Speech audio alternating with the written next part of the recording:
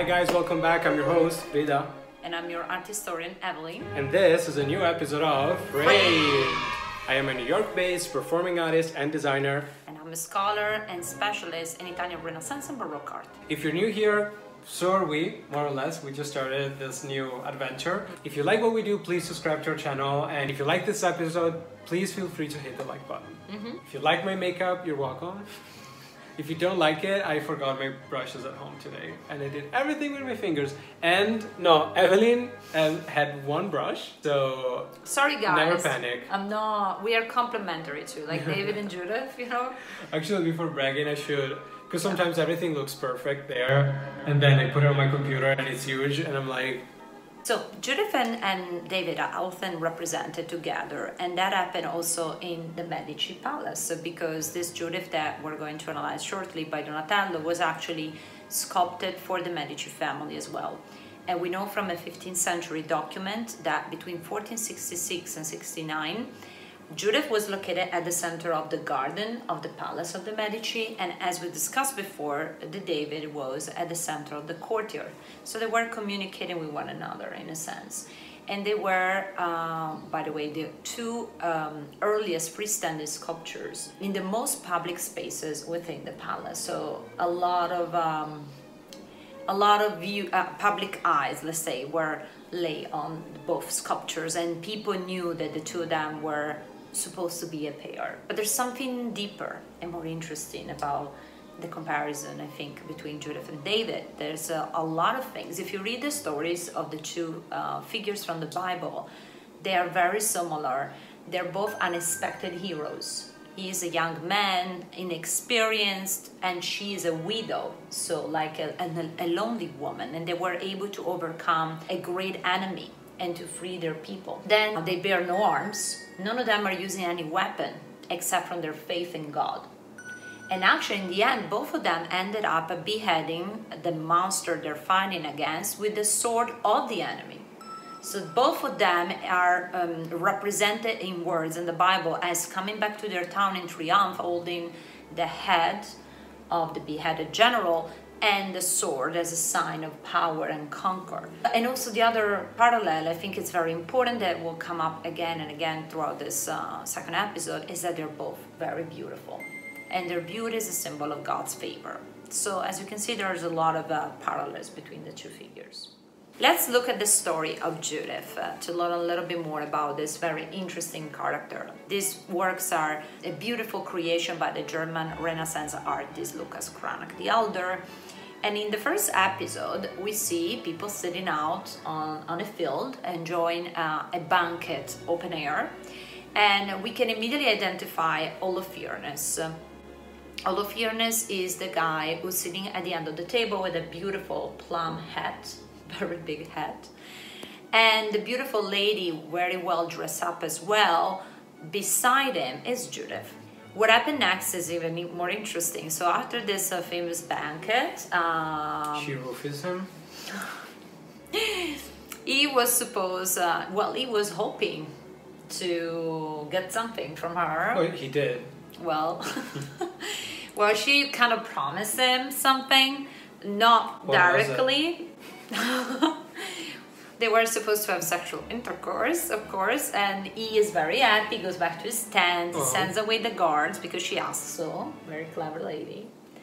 But then he was so drunk and filled with food that he falls asleep, and like she takes his sword and she beheads him. As you should. In the second episode, we see the moment when she's leaving the tent in the middle of the night with the severe head, in the company of her maid. Again, Moschino Resort Collection. As we can see from these two images that we just shown, what brings together every single representation of Judith is the emphasis on her beauty, which is the same kind of thing that we saw with David. The difference, very important difference, is that the beauty of David is expressed by his nudity.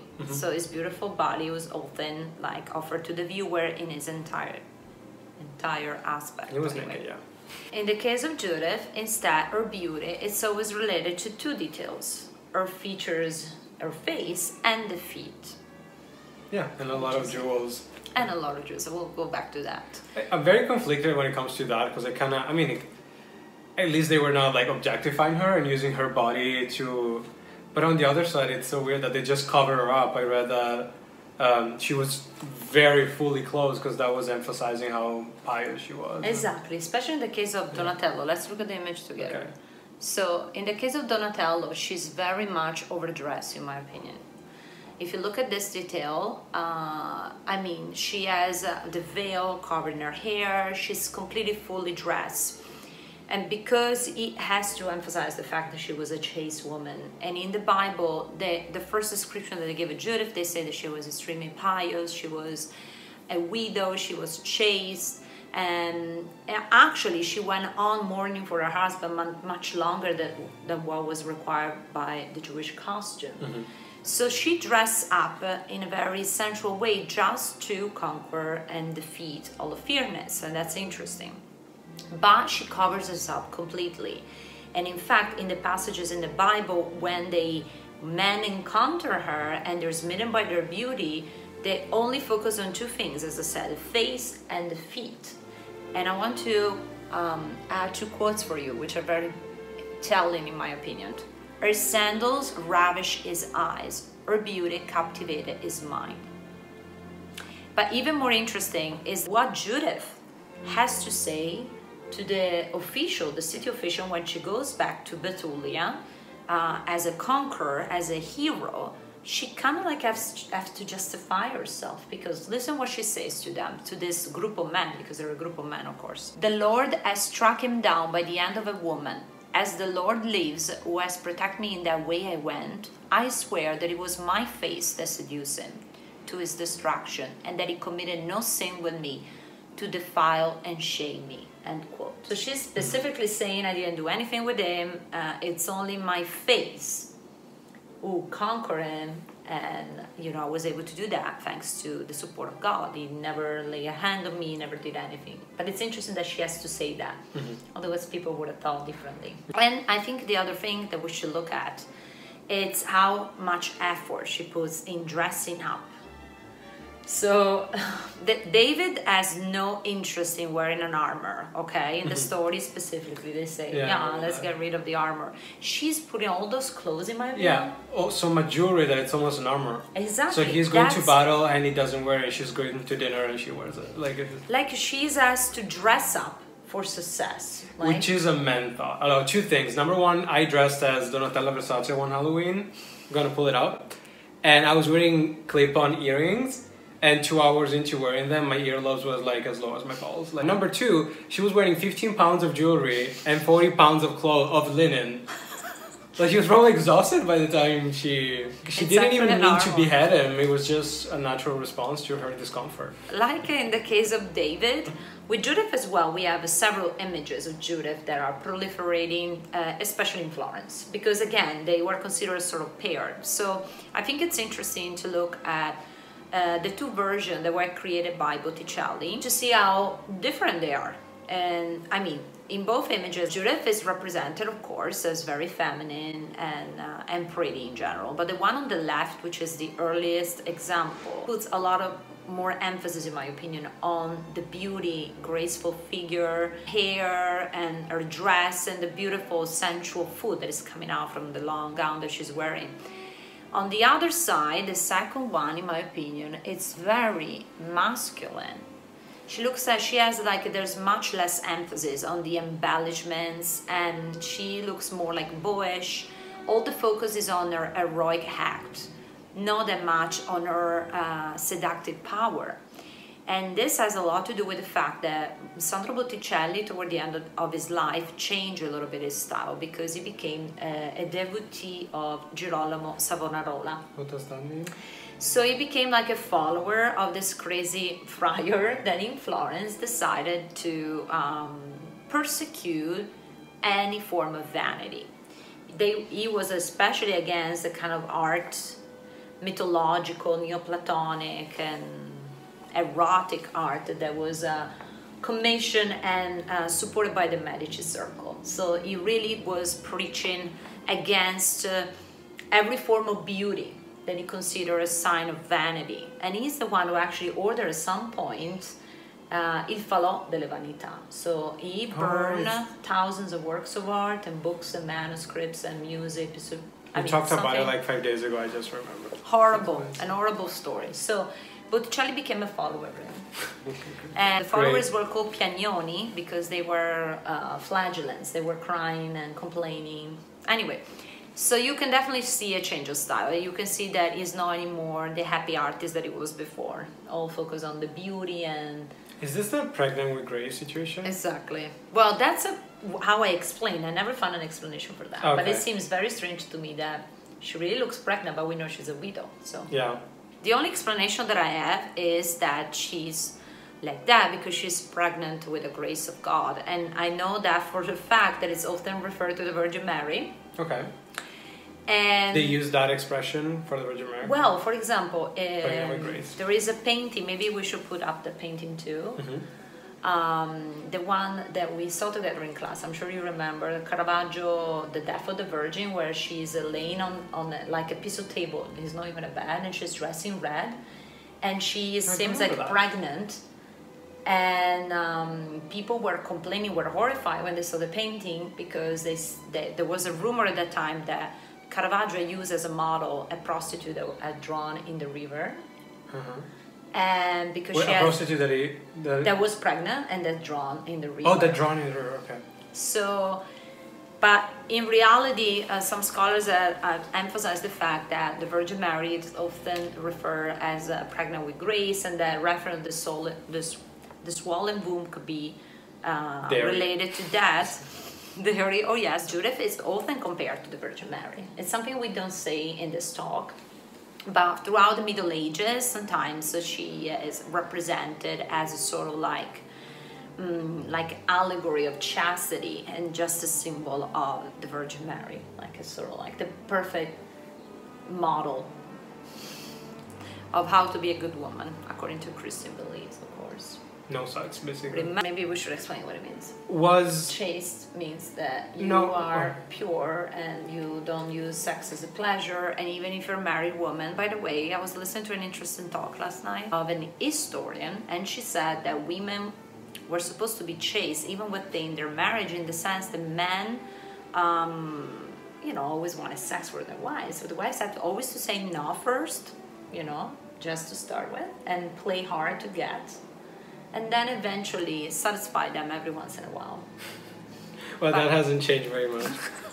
Okay, let's look at another painting by Giorgio Vasari.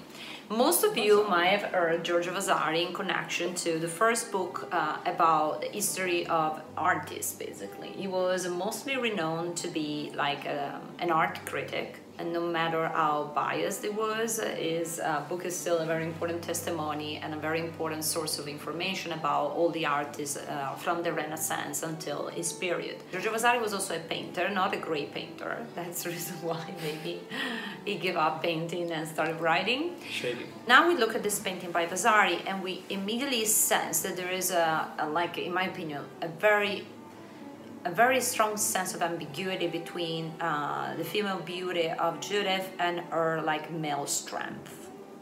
I don't know if you noticed what I noticed, Frida, but I think that... Yeah, she looks like Harry Styles, which I don't think, do you know the whole deal about Harry Styles? Yeah, that's Harry Styles. That's a woman's gown and a male body. I mean, look at those arms. The arms, arms, that's male anatomy. Exactly, but the shoulders, the torso. And I'm sure, like, you mean that's this ambiguity. Yeah, because they knew how to paint women, so I guess. Of course, he does on purpose. He makes her look ambiguous because he wants to show that despite being a beautiful lady, and look, all the emphasis on her beauty, it's in the face features. Again, so that's where she's braiding. She has a beautiful hair which is braided like in this kind of like ancient style that you will see in ancient sculptures. But then she's also wearing this piece of armor which is called a cuirass, and those were actually a sign of status. They were worn only by Roman generals. So she's dressed like a soldier, but then that piece of armor is lower, so we can see a little bit of her skin, but again, there's nothing really feminine about this Judith, except from she's wearing the skirt, and that's it. And if we compare the work of Giorgio Vasari with the representation of Judith, but especially with the representation of the Libyan Sibyl by Michelangelo in the Sistine Chapel ceiling, we see where that was coming from. So Giorgio Vasari was obsessed, had a little crush on Michelangelo, in my opinion. He was obsessed with Michelangelo. He was considered one of the greatest artists. And Giorgio Vasari always preferred Florentine artists to any other artist because he was from Florence. Let's look at this one. What do you think about this one? Van Hemissem. So this is a Flemish Renaissance artist that also was very, very much inspired by Michelangelo. And again, his Judith is quite interesting. That's a male butt. That's the main difference. Men have like squarish butts and women have more like... So that's a male or a female? Sorry, you know. Male butt. Male. Wasn't it in your class that you were drawing comparison between how female painters and male painters and breasts? And men is like, boobies up, blah, blah, blah. And women were like, no, that's not exactly how it looks like. Well, they're a little bit more soft and they go down sometimes, and they're not so symmetric and perfectly round. No, one is always bigger. If there's something that I know by having a lot of girlfriends is one is always way bigger in their words than the other one. It's not, you cannot see that. But all my girlfriends are like, look at this. I mean, they didn't. They don't show it to me, but... This girl is disturbing to me. Apart from the face, the rest of the body is very much a male. And it's also the first instance that I could find of a Judith completely naked. Okay. So this is the opposite than Donatello's. And it's kind of interesting because there is a second line of interpretation of Judith that was developed later on. So it's outside our time frame. But later on, especially in the 18th century and later, Judith is always represented as a femme fatale, like a castrating woman with this very powerful sexuality. So I think this is the beginning of that. The only prototype of heroism is men. Yeah. So she has to be shaped like a man because otherwise... And I agree with that, but then with David they did the opposite. It's almost as if they... If it's a woman to give her strength, she has to be a man. If you're a man and you need charisma, you need to be a woman. Not a woman, but borrow traits. Well, that's true, but I also have to confess that I chose a specific representation of David where there was the homoerotic component. Oh, right. So it depends from the representation, and sometimes it was chosen for the reason that I was trying to explain last time, because it was interesting for a male viewer with certain kind of like... orientation, let's say, or they like gay. I think that has a lot to do with who perpetrated this was Michelangelo then, you know, because he made that beautiful naked David that is still like a symbol of David. Yeah, so artists were influenced after that. Every single virtue or characteristic of Judith in her story, it's a male ideal. The only feminine things that they say about Judith is that she's very beautiful. She's a true leader is a male thing, because she behaves like a true man. She goes to the city official and say, "What are you doing, guys? Why you want to cannot try to fight back the enemy? You are mistrusting God. I will take the situation into my own hands." She doesn't ask for help. She does everything on her own. So she's extremely brave, which is another male characteristic. She is also verbose. She talks a lot, way too much for a woman, because women were supposed to shut up. In the Bible, she is the one who has more lines than any other character. And she's very wise. Another thing that it's usually a component of a male character. Women are never really described as super wise, quite the opposite. And she's able to achieve everything that she does using, as we said, no weapon except from her faith in God, her beauty, and her courage, basically. So she's an extraordinary woman. This transgression of gender in her figure, in her representation, becomes even more evident in the Baroque period, when this contrast between her female beauty and her male strength sometimes is very much revealed in the way that she's represented body-wise, as we saw before, but also sometimes now we see the sexually threatening aspect that comes up, you know, because there is the element of violence that it's now emphasized in Baroque paintings. Before we never really see her in the act of killing, all of fairness, but now we see some blood coming out. So now we're finally seeing Frida's favorite painting. Painter. Painter, sorry, not painting. Anyway, so I think that the best way to introduce Artemisia is that Artemisia, well, look at this painting, guys, and listen to my words. Artemisia, people rumor, painted like a man, or even better than a man. You can immediately see that, what I mean, because if you saw some of the beheading scenes of Caravaggio, and you think Caravaggio is brutal, you've never seen Artemisia Gentileschi. There's no one drip of blood that stain her skin. Notice that. I mean, if you try to kill somebody like that, I'm sure you will get a little dirty, but she has no stains. Which means that her killing, in my opinion, is justified by God. Because God said, you can do it, Judith, with my blessing.